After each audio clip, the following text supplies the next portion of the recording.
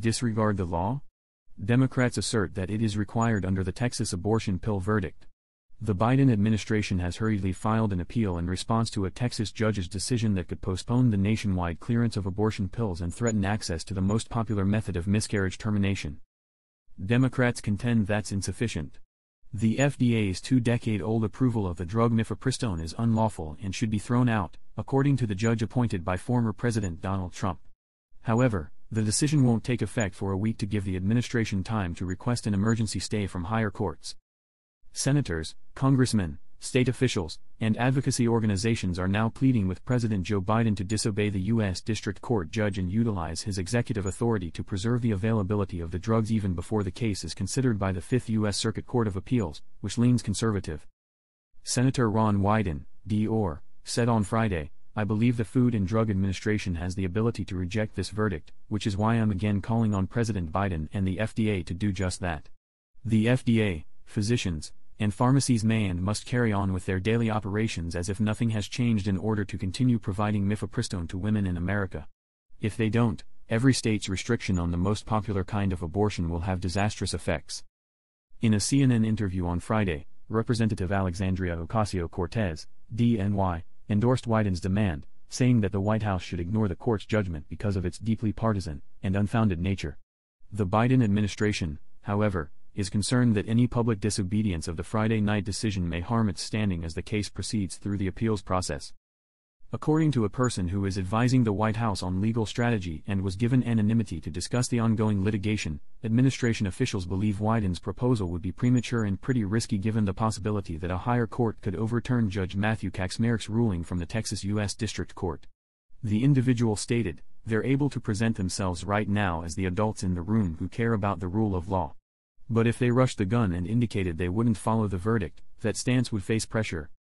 The individual continued by saying that the White House sees little point in publicly rejecting the court's decision at this time for 3 reasons. First of all, disobeying a lower court decision that revoked the FDA's approval of the drugs wouldn't prevent states under GOP control from enacting their own regulations and penalizing individuals who break them. Second, a future Republican president might decide to overturn any enforcement discretionary decisions and pursue individuals who sell or prescribe the medications vigorously. Third, even in the short run, doctors across the nation may become reluctant to provide medication as a result of the president disregarding the court. The individual declared that the proposal was a very, very flimsy band-aid that wouldn't actually ensure access to medication abortion. And it's a pretty risky strategy when you have another option on the table like the appeals process, the author continued.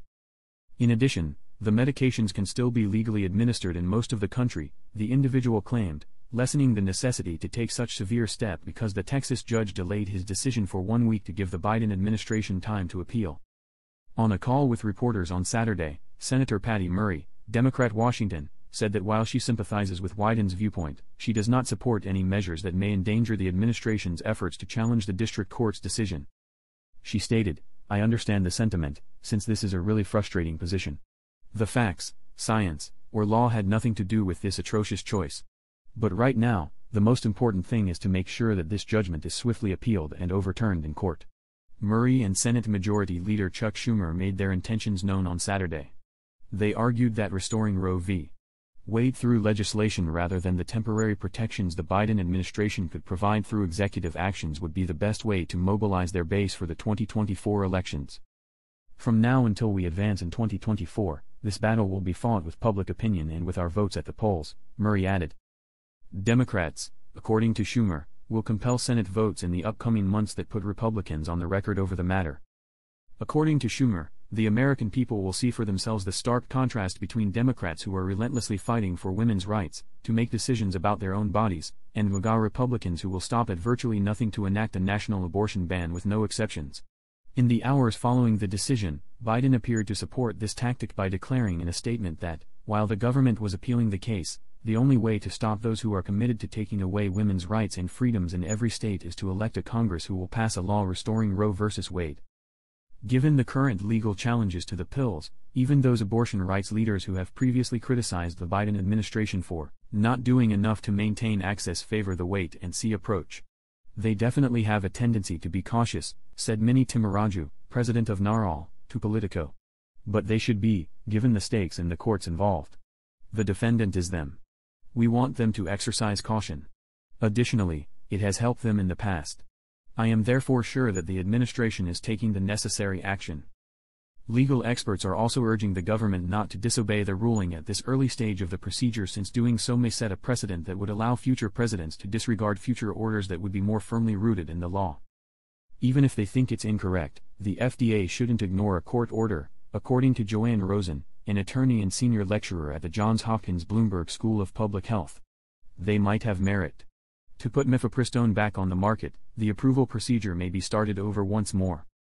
Others in the legal profession, however, are advising the administration to take a tough stance, claiming that the FDA has been given enforcement authority by Congress in prior court decisions and that the agency should utilize those to the maximum degree if it is finally required to revoke its approval of abortion pills. Those who support this position are citing a Friday night court decision from Washington state that ordered the FDA to retain the status quo for abortion medicines and barred the agency from restricting access in the dozen blue states who filed the lawsuit. According to them, if the Texas court's decision is upheld, the conflicting rulings give the Biden administration permission to continue maintaining access to the medications.